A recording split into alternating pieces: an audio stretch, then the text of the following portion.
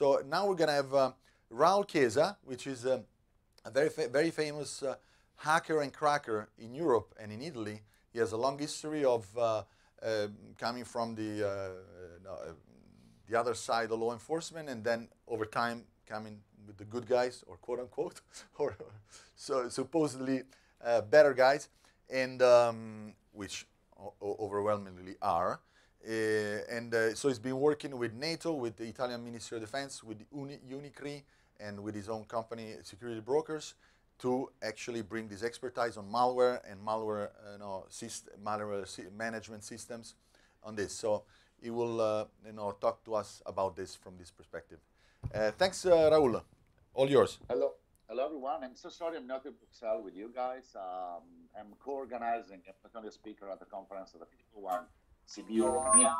So I really couldn't. I tried everything. I tried my best. First of all, thanks to Rufo, thanks to the audience. I know I have only 15 minutes. I rush every time they call me. Well, I love to speak. I love to be a speaker. There's much more slides than for 15 minutes. The reason is because I would like you, all of you, actually to get the material and study back home. Well, Rufo and me, we talk a lot about this. Once a month that we speak about this presentation. In the meanwhile, I connect on another computer, I'm sorry. And I told him, well, it's my idea that before to explain how we may be able to limit the damage, because this is really a huge debate all around the world, we should get the scenario.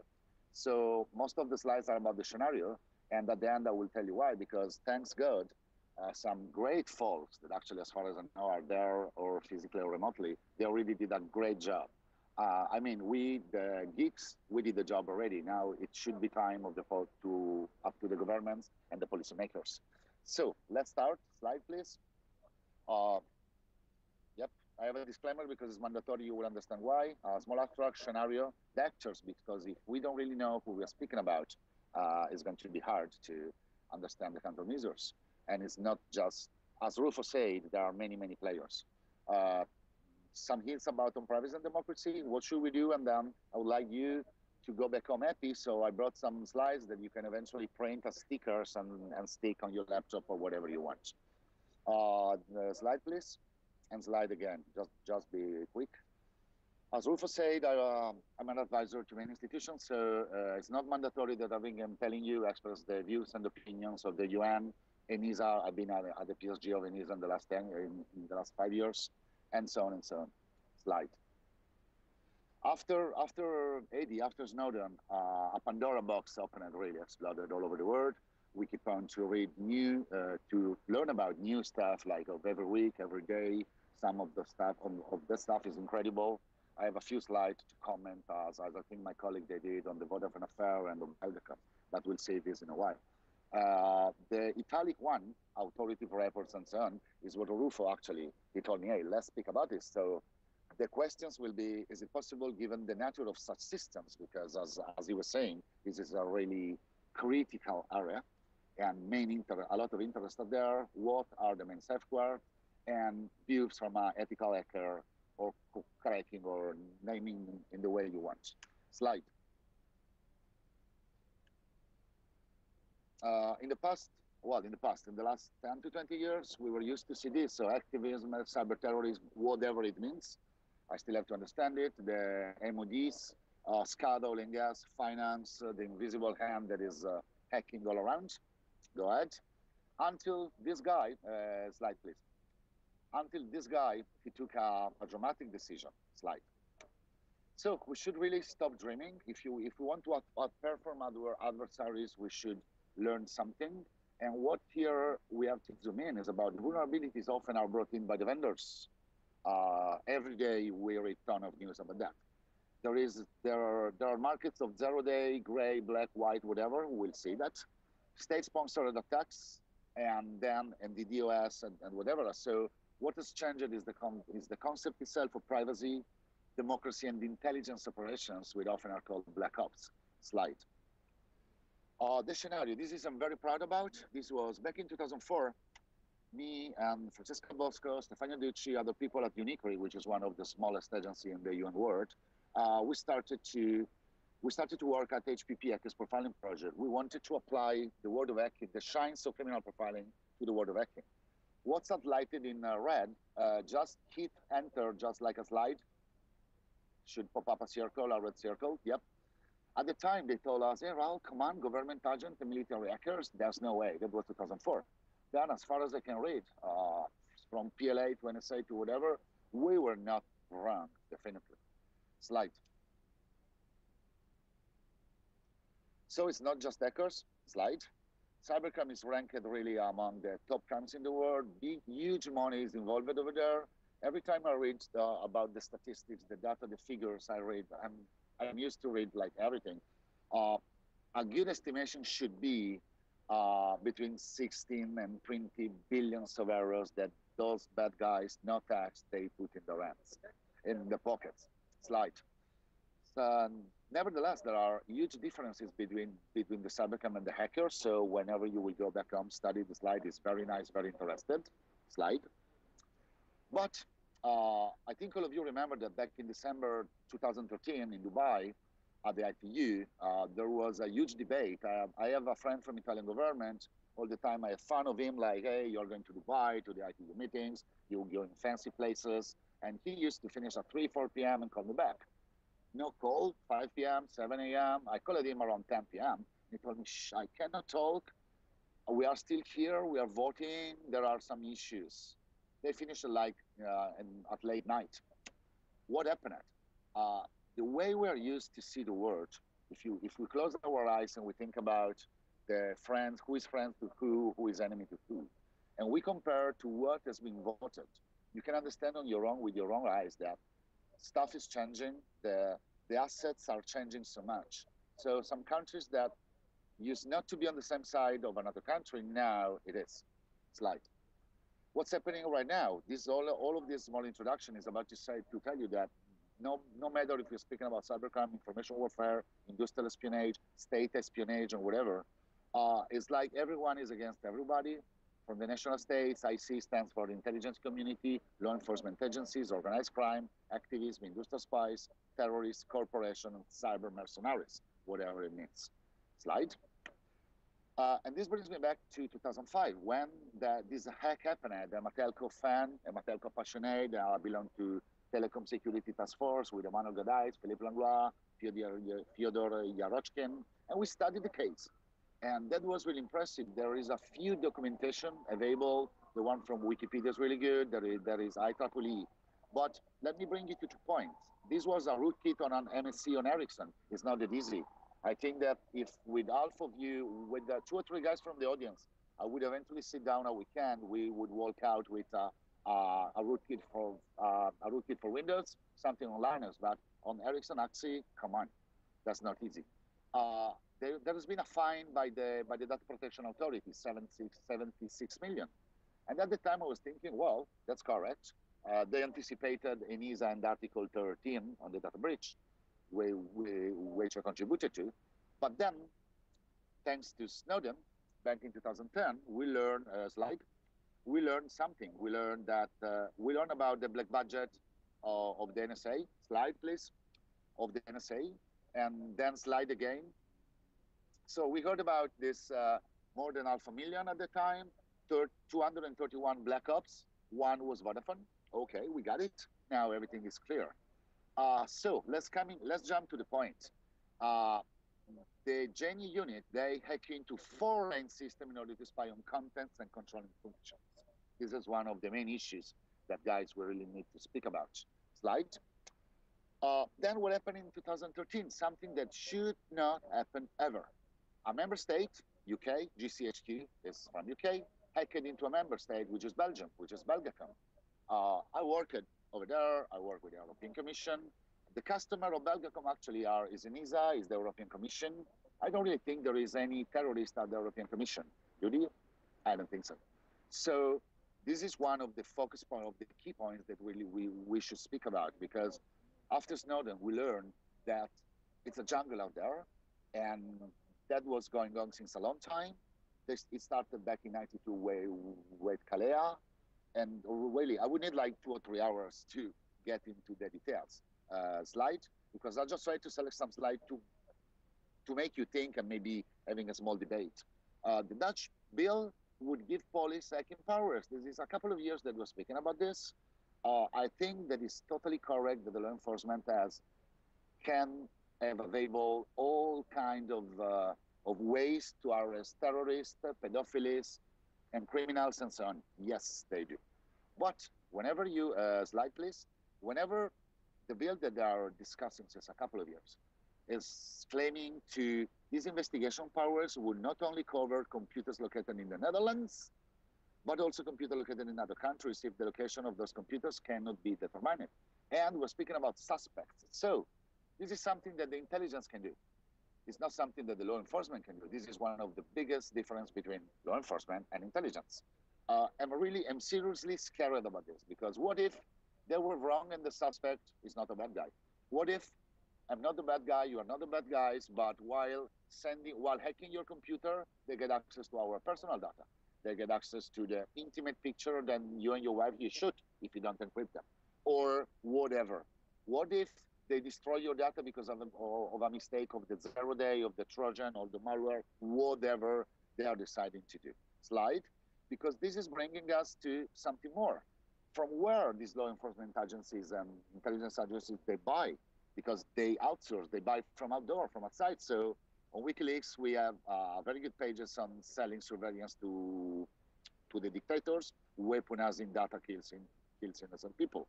And Rufo mentioned the Hacking Team. I will jump to this just on next slide.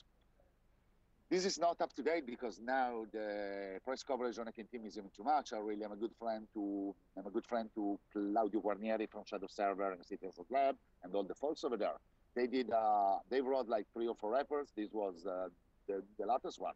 Whenever you, as a private company, you sell to those countries in bold at the bottom of the page, you can claim officially through your press office and spokesman that you don't sell, you only sell to those countries in whitelist. No, I'm sorry. Slide.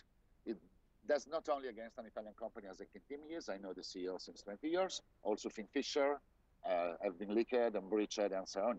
As Rufus said, now that technology is in the hands of the bad guys. There were two 0 days on Flash. And this will bring you to my next slide. So slide, please. This nice guy is telling that mass interception of entire populations is not only a reality, it's a new secret industry spanning 25 countries. In Italy, the business is 300 million a year.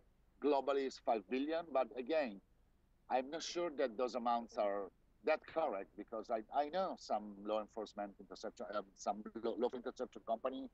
I have the visibility of the leaks of those 2 companies. If you run some maths, maybe we'll pick more. Slide, please. So there is a huge pricing debate. Slide again. What if when Germany they wants millions of euros in order to buy 0-day holes because they badly want to intercept SSL. SSL is the nightmare of every government. You encrypt, HTTPS, no good, no good. Slide, please. And this brings us to black, gray, white market prices that are ranging from thousands to millions. If you ask to some Indian hacker, a price list is peanuts. If you ask to some guy in Thailand, is hundreds of thousands. If you speak to the intelligence, from time to time, it's million. I remember a private company selling like a bouquet of 25 days for 2.5 millions or USD. Slide, please. So this is my ugly graph. I'm not really a designer, but in Alice in Wonderland, there is software. Some of them, the software are written by human beings, and we do mistakes. So this will eventually bring to a bug. And in Alice Wonderland, someone will report, and will report it to the vendors, the cert, running a patch, blah blah blah. Here, in real life, it's kind of different. In real life, it works that bug will bring to a 0-day that will be sold to someone. And that someone, most of the time, is, it will be, I'm sorry, but they're running also out of battery. I don't have a power plug around, so I'm configuring the battery. To a white market, a gray market, or whatever. Slide, please. This is the way I see this is from Flavia, one of my security researchers. We think that, well, if you analyze carefully this cross and you think about what happened in Kiev, what happened in Caracas, and I had to cut off those slides, but all the material is public, then we really have some issue over there. Please allow me 2 seconds because I really have to change the battery or I will be shut it down. No, give me 2 minutes. Okay, I hope it will work. So, slide again, please. So what? I'm sure you know it, but every time I watched it, I sit down and I say, Miko, I love you. When Miko was speaking over there at TED, he said stuff so wonderful. He said, "Don't tell me that you don't care, that you don't have anything to hide, because everything is about privacy." Uh, Next slide. Privacy is not negotiable. It should be built in all the system we use because surveillance changed the history. Imagine if President Nixon would have access to the kind of surveillance technology of today. And then next slide. Miss President, she said, if there is no right to privacy, there cannot be true freedom of expression and opinion, and therefore no effective democracy. And speaking about democracy, and if you don't trust a politician, trust at least the folk over there. Estarano, I mean, my kudos to him. And he just said something very strong, but on which I partially agree. The United States is right now treating the internet as it would be treating one of its colonies. So back to the age of colonization, we were the foreigners, users on the internet. We should think about Americans as our masters. I don't want this. I'm full of friends in the United States. The security community is so huge, and we should not really have got to this point. So this is the last slide. Go on the next one, which actually was the core. I know, go one back, or maybe you have the previous release. I'm sorry, I will speak about this. What should we do? We should define the risks of abuse, internal abuses, external abuses. I know some law enforcement officer that he got access to spying resources and he abused of that for personal use. This can happen. We are human beings, but this should not happen. We should draw the borders. We should draw the scenarios, understand the actors, involve the experts, and please, not just, with all the respect I have, not just the policymakers. Let's breed mixed and hybrid teams. I hope we won't do again a huge mistake because we made so many. Think about the GSM, from GSM Association, Security through Obscurity. We are still paying after 25 years bugs and insecurity. Next slide, just be quick, slide. If you want to print this, I think it's kind of fun. I don't think a free society is compatible with an organization like the NSA in the current form, but NSA is changing also. Slide. The Simpsons were exposing NSA surveillance since 2007. Please look. Slide. The NSA, the only part of government that actually listens. This is very ironic as well. And boom. And the last one, yes, we scan. 2 more slides. If you want some readings, that just to go more, I advise you at least those first 2. The other ones are more referred to the cybercrime. But if you had ever read the Cuckoo's Egg from Clifford Stoll, if you ever read The Master of Deception, where young things of hacker, they shut down AT&T back in January 1990, or Underground, which is a wonderful book that tells you the relationship between the hacking community in Europe, in Australia, and in United States and Canada, you will have more elements in order to decide. That's it. I'm over. At the last slide, you will find my public key. And I don't know really if there is time for questions. I'm sorry I rushed it so much. I try to stay on time. And the battery of the laptop I'm using, because it's not mine, I don't want to use anything that is coming from Big G. I don't have a Gmail account. I don't use Google Hangout and so on. I'm sorry. I'm paranoid. So I have just like 8 minutes on the battery. I don't know, Rufo, if there is time for the Q&A. My kudos and congratulations again for the event that you built. It's unique. Thanks, Raoul, for your presentation. It's been very comprehensive, and the slides, which are very informative, will be available on the website since tomorrow or the day after. If there's a quick question for Raoul, it'd be great. Or okay, I will put a quick question. Raoul, there are some tools which are currently available and actually legal in many countries, which called lawful hacking tools, targeted tools to install malware on certain suspects' computers. There are certain constitutions that deem that illegal now or seem to deem it illegal. There's a lot of discussion, and in this issue, most of the community assumes that these tools are bad tools and should not be used, and they're not even needed because and so on. And they mostly think that there's no way for these tools to be regulated in a way that does not create unacceptable risks for citizens. Do you think that in an ideal certification body, which is non-governmental and it's trustworthy, well done, accountable to people and so on, if you had a perfect certification, that can it be regulated satisfactorily, or it's in the nature of these systems, their complexity, that would just make it just too hard? It would just get too complex. Rodolfo, thanks for the question. Great one. Actually, this is the reason why I prefer to focus on the scenarios around, because I really want, beg my pardon if I will list like 10 names, but these are the people that they already made the job. Harold Eberson, Ross Anderson, Steve Ballowin, Josh Benalo, Matt Blaze, my dear friend from University of Pennsylvania, Bruce, and so on and so on, and Neumann and Susan and whatever, and plenty of them. They wrote excellent documents. They highlighted like keys under doormats, what is needed.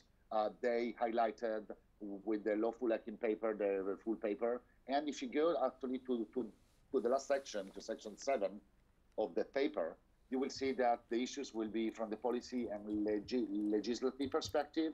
We should enforce the reporting. We should accept on the reporting rule. We should provide oversight. And especially, this is what concerns me more, regulating vulnerabilities and exploitation tools, because right now is a jungle, is a far west, really.